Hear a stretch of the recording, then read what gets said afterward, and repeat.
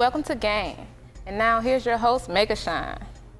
Welcome to this week's episode of G.A.M.E. Be sure to email us at Game Show Chat and also follow us on Twitter at Game Show Chat. Here we're going to talk about our summer movie recap. Just a brief conversation about some of this year's blockbusters. I got my man Dada Coochie and Big Pimpin' Jay. Fellas, game on.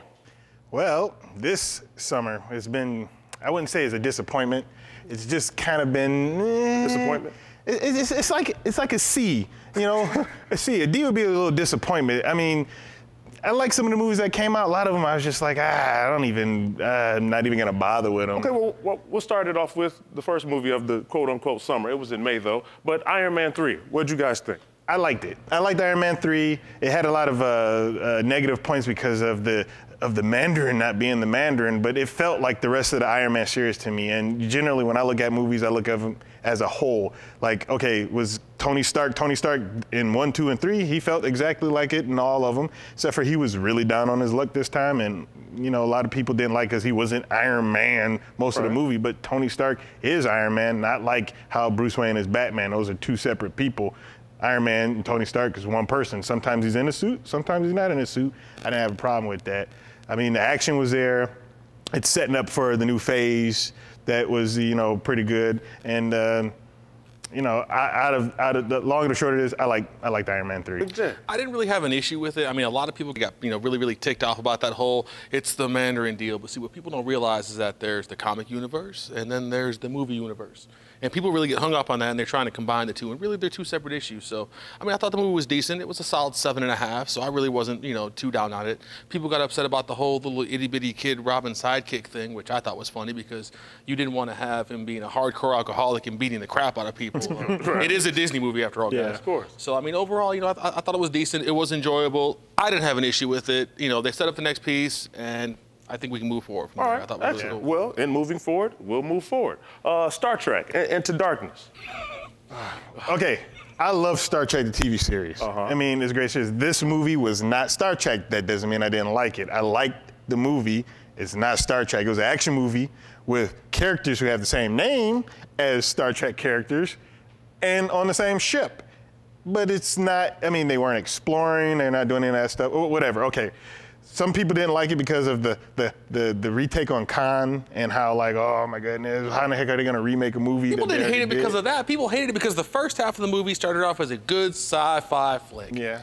And then the last half of the movie, I've seen this movie 45 times on TNT. And that's the part that ticked me off about it. The first half, you're like, we're moving to something, life is good, we got a decent story. And then, wait, I've seen this movie before. So the thing is, okay. I think they did it better though, because like I like Wrath of Khan, but just like the dynamic between, they didn't really have that interaction because Kirk was on his ship, Khan was on his ship, they talked via view screens. They didn't fight, they didn't really have that interaction. You try putting Shatner and Ricardo Montalban in the same room and don't have the universe implode. Oh, it would have blew up with the ego. Exactly, that wasn't gonna work. But like just the way they did it, because they put Khan and he was, you know, he fought Kirk. Cumberbatch did a great job. I mean, the story overall was fine. The acting was fine. But just when you got to the last half of that movie, it was like, guys, you couldn't have decided to do something original. And that's the whole point, is because like they're erasing what we saw already. And this, I mean, if you look at it from the standpoint of the universe, that stuff that we saw didn't exist. And I'm cool with that. So then why retell it?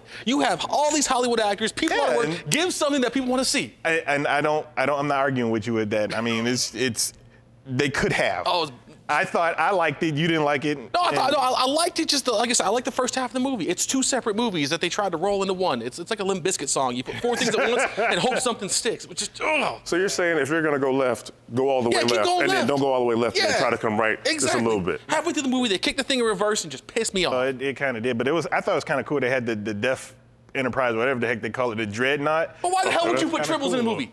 Tribbles? Because it's just a nod. It's just a nod to the series. I mean, now that you see all that stuff, they're nodding like, oh, we did this. They put a little nod to it. Yeah, that's a nod. It's just like, hey, we see you. We see you, big ass Star Trek fan. We got you. That's what they're doing. So it's just a little nod. So they took care of all this. Blood pressure go up. So we'll continue to roll on. Fast and the Furious 6. Oh.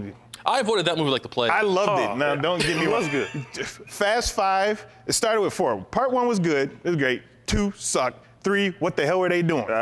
Then it started getting good. 4, 5. 5 was like a caper, like Ocean's 11. They were trying to get something done. They had to get the collaboration of all the people. I wouldn't go Ocean's 11. I'm not saying it was as good as Ocean 11. What I'm saying is comparatively, they had to get the group of people together, work on a plan to steal this money. Yeah, and I thought they did it well. And then the continuation of 6 I thought was really good. My problem is that I freaking had to leave the theater because I had to take a mad pee and I missed the setup for 7. Well, I enjoyed the whole movie for the most part, and I won't ruin the setup lead, for 7? Right, the setup in the 7. My only issue was having to deal with Vin Diesel jumping across a freeway gap.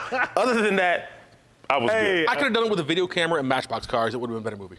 Well, okay, well, then there we go. So we'll move on. And from Vin Diesel flying to Man of Steel. Oh, don't get me started on that. You didn't like Man of Steel? Man of Steel was the best Superman movie that they've ever they've done. Which isn't saying a lot. It's not saying much. My problem was the pacing of the movie. It was not paced to me as well as it should have been. The character development was great for Clark Kent. They had great Clark Kent character development. They did not develop Superman at all. He was just Superman. They didn't develop Lois Lane and Superman's relationship. I understand it's a setup, but they already did it though. Lois Lane had that real cool teleport scene towards the end where she went from like downtown massive destruction to like, Subway Section 6 in about 15 seconds. Yeah, it's just like they did kind of some things, and the ending was great.